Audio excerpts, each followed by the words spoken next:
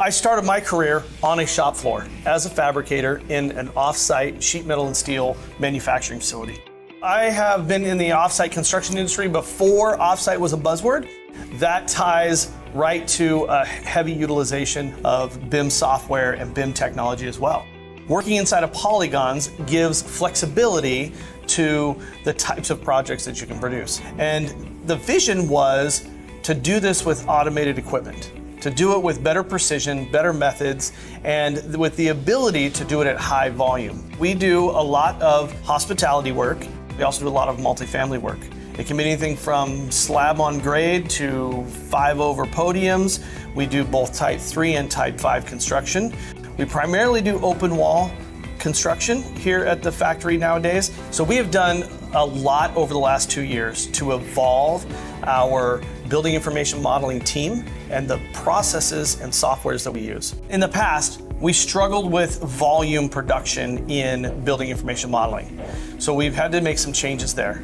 We converted from one system to another. The new system was Revit-based MWF. We do not have downtime in the factory in that we could take months to craft a piece of software, test it, and implement it. One of the strongest points of our partnership with Greatech is that they were willing to come in, make a transition on a live project, on a project that had real schedules and real risk points, and helped us mitigate those risks by supporting us not only in the software as a deliverable, but the customization of the software, as well as the initial implementation and utilization. We looked at different partners and we looked at different people. One of our challenges was making sure that at the end of this transition, we had a large user base of potential users available to us. And that was what led us to use Revit, also MWF. I knew some folks that had used MWF in the past, and that gave me confidence that the software could do what we needed it to do. There are remarkable tools in the system like Copy Modular that gives us the ability to define, say,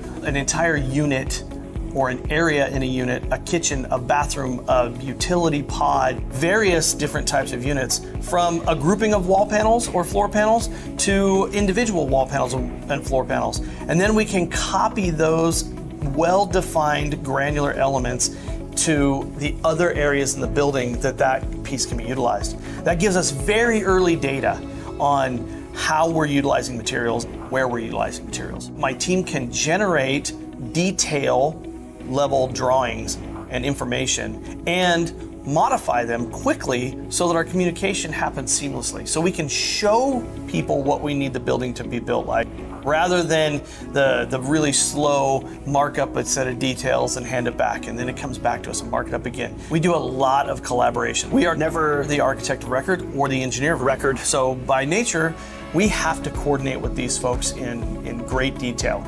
We can actually bring the architects and the engineers right into our 3D environment.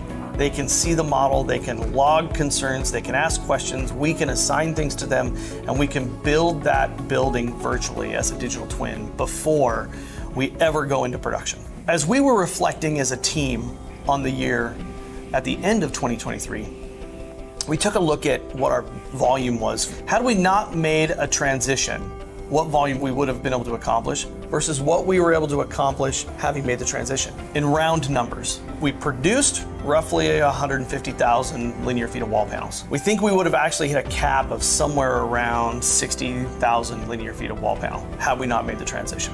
So in terms of our volume potential in the factory, the software allowed us to push the factory to higher limits much faster. The reason that happened is because we were able to produce faster in the BIM environment and not just barely squeak by feeding the factory. We have more factory capacity than we had BIM capacity.